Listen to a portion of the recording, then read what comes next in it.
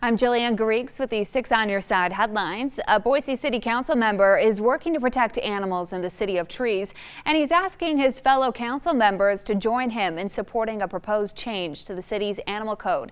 TJ Thompson calls the city's animal code outdated, saying it has not been updated in decades, meaning the Humane Society has to rely on Idaho code. Thompson wants to improve the definition of animal cruelty to include common sense practices, which are not currently in the code.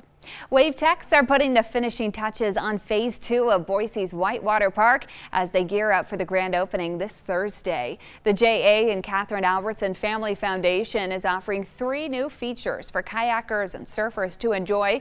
The new park connects to Esther Simplot Park and will have an open area for people to relax and hang out near the Boise River. The city of Mountain Home has something to celebrate. Nearly 100 volunteers spent their Saturday building Hacker Middle School's first ever playground. Mountain Home Mayor Rich Sykes worked right alongside those volunteers in the summer heat, praising their dedication. The project was made possible through the school, city, and county entities acquiring more than $100,000 in grant money.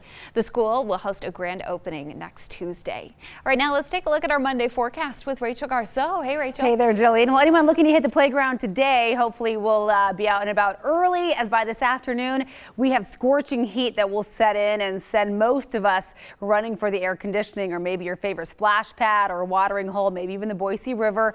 Temperatures likely topping 100 degrees across the entire Treasure Valley today. 101 is my forecast high for Boise, 103 in Ontario, up near 100 out in the Magic Valley and even in our mountain valleys. With that mix of sun and clouds in play, we'll see upper 80s to low 90s for places like McCall, Haley, and Stanley. Now we have enough moisture streaming in from the southwest to warrant the chance of some late day thunderstorms. Not a lot of precipitation expected with these storms, but some dry lightning and some gusty outflow winds that has sparked fire weather concerns. So a fire weather watch is in place for the Owyhee Mountains all the way east through Twin Falls until about 10 o'clock this evening, and then some heat advisories in place for eastern Idaho because of the scorching conditions. Tonight's no relief from the heat as those lows will once again only dip down into the low 70s. Tomorrow still up near 100 in Boise with partly cloudy skies.